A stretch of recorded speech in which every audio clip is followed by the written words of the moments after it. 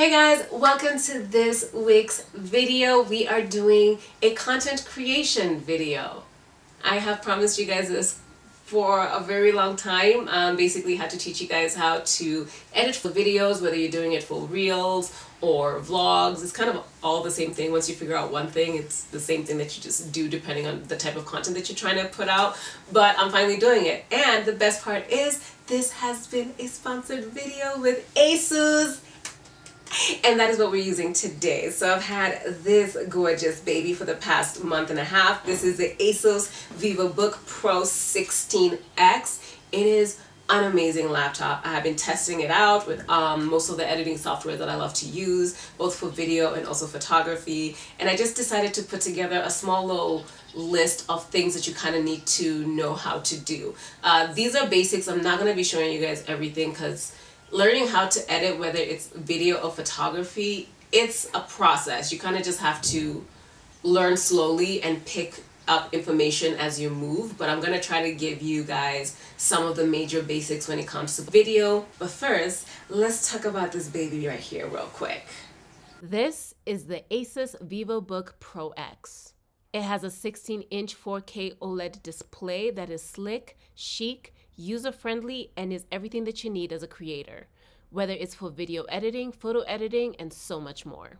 It has two USB type pods and a micro SD card reader port for your smart cards and memory cards, making it very convenient when you need to drop footage quickly and easily. And I know I already mentioned the 4K display, but you have no idea how amazing the 4K OLED display is until you use it. The visuals are everything. Alright, so now before we get into the actual editing process, I want to let you guys know that we are having an amazing giveaway with Asus for my content creators out there. So stick through with me, and at the end I'm going to be basically breaking down how you can win an amazing trip with Asus to the coast for 4 nights with a friend.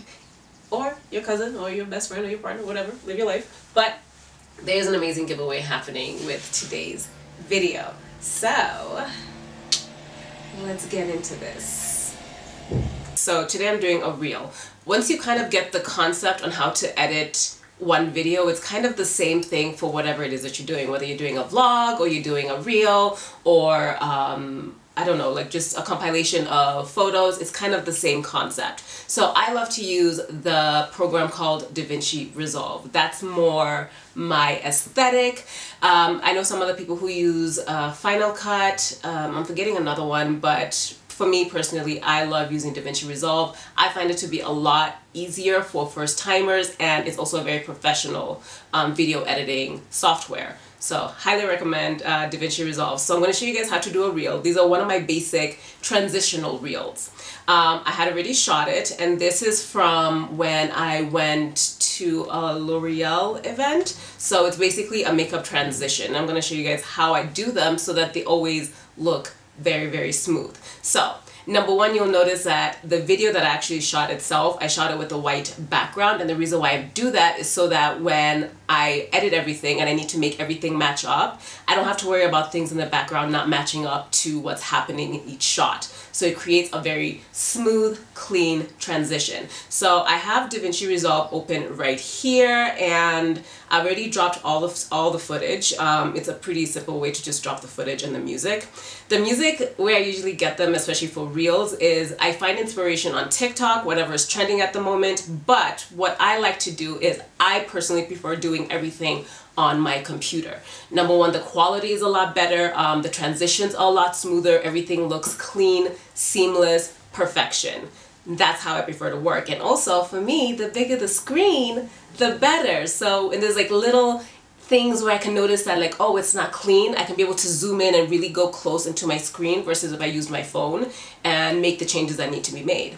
So I've already dropped the footage. So this is the Ray Charles last night trend. So I'm gonna try to play this very, very quickly so that you guys can hear the audio, but then I'm not, I'm not gonna get a copyright strike. So last night you were dreaming and I heard you say, so the part for "Oh Johnny" is where the transition actually begins. So I shot the video already, And of course, it always starts off with me with no makeup. So if you look to the left part of the screen, you will notice there's these little tiny boxes. The little tiny boxes are basically all the footage that I have dropped, including the music, and I've already cut out the exact part of the song that I wanted. Now, when I mentioned the music, I got the song originally from YouTube, and the reason why I like to do that as opposed to using the TikTok ones is because TikTok tends to recycle the songs a lot. So by the time you are probably hearing something, it's already been used by like 17 other people, so the quality is not what you want it to be. So I prefer getting the actual original music itself just so that the quality remains the same and comes off perfectly. So I've already cut out the song, and it was around like a minute, well actually around 2 minutes and 10 seconds into it. So this is the song itself, and this is a part where the transition needs to be. So I'm basically just gonna take that, drop it onto my timeline. The page down here, this is the timeline. This is where all the actual footage is gonna be once you've edited and put it in. So next thing I'm gonna do is, I usually like to give myself a little bit of space in the beginning part just so that it just, in case I need to move the footage up a little bit, it's perfectly fine. Then I find the footage that I like the most, the final cut from, and it's usually always the last one. I love to do as many takes as humanly possible. So this is what it looks like.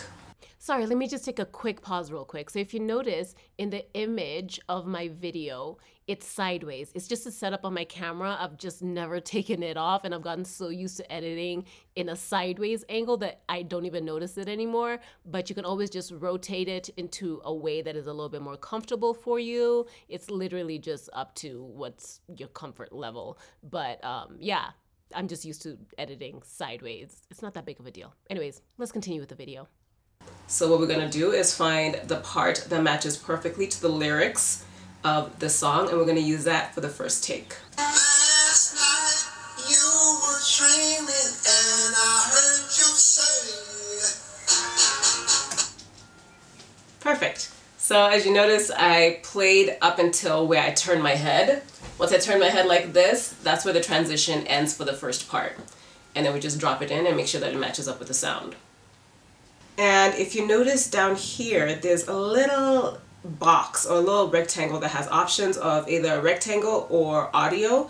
I just need the image itself, just the video minus the audio, because I already have the original song within the actual timeline already. So I'm just gonna grab just the visual part, and then we're gonna try to match up the sound to make sure that I'm lip syncing correctly.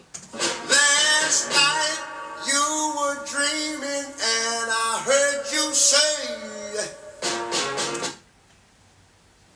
There, that's the first transition. It is already laid down and it's pretty in sync. All right, now I'm gonna grab the second part of the transition, which is now me with makeup on, and see if that matches up perfectly to give me a nice seamless transition.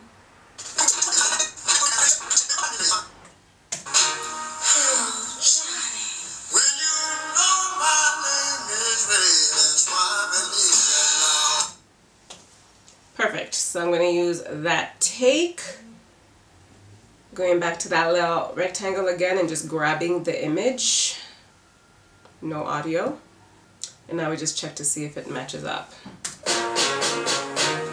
Oh, Johnny. Okay, so I think it's pretty close. So what I like to do to just make sure that everything is perfect is in the timeline between the two segmented areas of the video, if you click on it and you try to drag it, it shows both images in the same shot, and I can be able to drag it until I feel like they're all around the same transition line, which I feel is there. Oh, Johnny. Now this is a part where the white background makes the biggest difference in how well your transitions actually look at the end, especially when it comes to makeup transitions. So once I do that, as you can tell, I'm wearing a strapless top and I don't want it to be part of the final product, so I like to zoom in, and that's why the white background is everything, just so that the face matches in the right perfect area from the first transition to the second transition. So I first love to highlight both of them because I shot them both using the same camera, same distance, and I did not touch it. Okay, with both images being highlighted, I will zoom in, which is up here on the right hand section. So zooming in until my face is what is in the focus, and then I can pull it in a little bit right if I feel like I need a little bit more room on one side, or so I can just make sure that I'm centered. Once I feel like I've done that for both, I'm going to match them up to make sure that both faces are in the same section. This one needs to be centered a little bit more.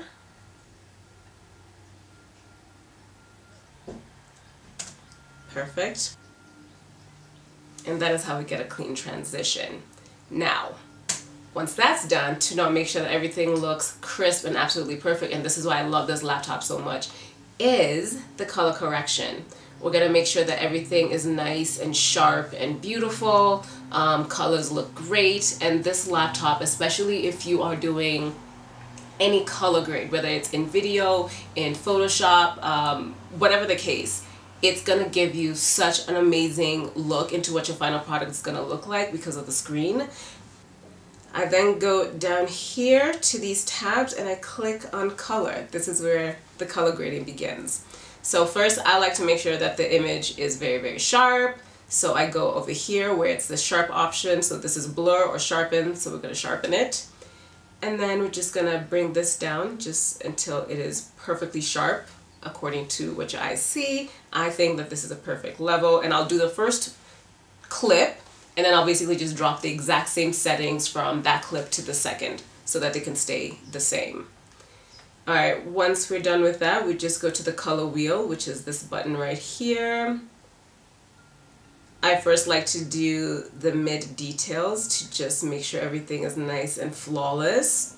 I then love to do shadows because I like to make whatever needs to be dark look dark, and whatever needs to be less in the shadow be less in the shadow. And then I prefer to do a little color boost because this is a makeup transition, so we need a little bit of color for that little zhuzh. And then if I need to, I'll either do a little bit of contrast, or if I feel like the temperature of the actual video is too warm or too cold, I will adjust it. So when I say too warm or too cold is what I mean. So if you can see the image over here, I feel like that's a perfect coloring for me personally. But some people usually like the images to be a little bit more cold, and some people like the images to be a little bit more hot. So you basically just adjust it according to what your aesthetic is. So I'm going to bring the temperature back down to 0. Do you see how different the second clip was compared to the first one? Because the second one has not been color graded yet. So what we're going to do is just basically drop that exact same setting onto the second one. And if I need to adjust it a little bit, I'll do that just so I make sure that everything matches up well. Because also lighting, whether it's from the outside light or the inside light, can actually affect what the final product looks like. So you still need to check to just make sure that everything is done well. And that is pretty much it. I kind of just broke down to you guys the basics of just learning how to cut and putting it in with music and basically just trying to match it up. I feel like that's the major basics when it comes to editing your own videos. Once you kind of get that gist, whether you're doing it for reels or if you're doing it for vlogs, it's the same rules apply for basically everything. The only biggest thing is just teaching yourself how to use your ears to be able to hear the sound and how to match everything, whether you are doing lip syncing or whether if you're just trying to match up the vlog type video to match up perfectly with the song. But this kind of just gives you the basic idea. Last night you were dreaming and I heard you say, "Oh, Johnny." when you know my name is Ray, that's why I believe. So to be part of this amazing giveaway, you have to post content either on your Instagram or on YouTube of amazing content that you have created. Whether you used an app, whether you used your laptop, whether you used your phone, photography, video, whatever the case, just show us your work. Okay, and then we're going to be selecting one winner from all the submissions, and that winner is going to get a trip for 2 to the coast for 4 nights, which is, I think, an amazing, amazing, amazing giveaway. Okay, so here are the hashtags. So there is hashtag Creator Click Challenge, hashtag Create with Asus, hashtag Asus East Africa, and hashtag Vivobook Pro 16X. So those are the 4 hashtags, and also make sure that you tag Asus East Africa, especially on Instagram. I've put every single hashtag and all the links and the ads and everything down below. Go check it out, and all the details when it comes to the actual giveaway itself. Now again, we really just want to see you guys create amazing content and submit it so we can check it out, and then just select a winner who we think deserves this the most. And the best part about this entire trip, you can either use this trip for you to create amazing content, vacation, chillaxing, do a little bit of both. I'm usually the type of people who, when I go on trips, I try to do all of it, like relax, create content, video, photography, all of it. Anyways, thank you guys so much for watching this week's video. I hope you learned something. I hope I made sense. Yeah, and I'll see you guys in the next video. See ya. Cannot wait to see your amazing, amazing creations.